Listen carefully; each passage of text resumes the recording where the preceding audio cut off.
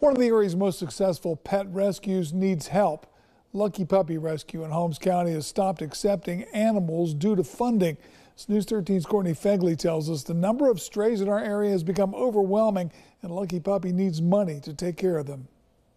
For 16 years, Lucky Puppy Rescue has been giving dogs that were cast aside a second chance at life. But the nonprofit is now in dire financial condition and needs help to carry on its work. The main issue we're having right now is financial. We have probably less than a month's worth of operating income in the bank at the moment, and we're carrying a little bit of credit card debt with food and vet bills. The problem is the overall economy. Donations have dropped off, and inflation has increased operating costs. We can't afford the number of staff that we need.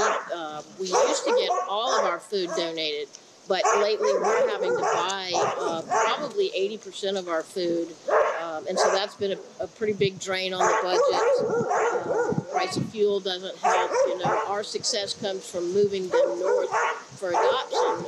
Over 200 dogs currently live on the farm waiting to be adopted.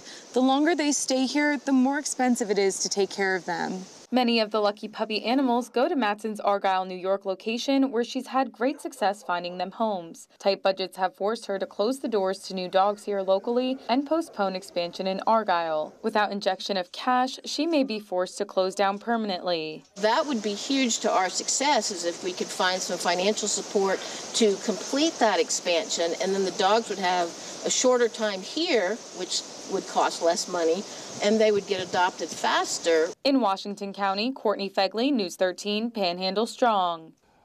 Lucky Puppy Rescue could use cash, pet food, supplies, as well as volunteers. If you'd like to help out, you can find a link to Lucky Puppy Rescue on our website, mypanhandle.com.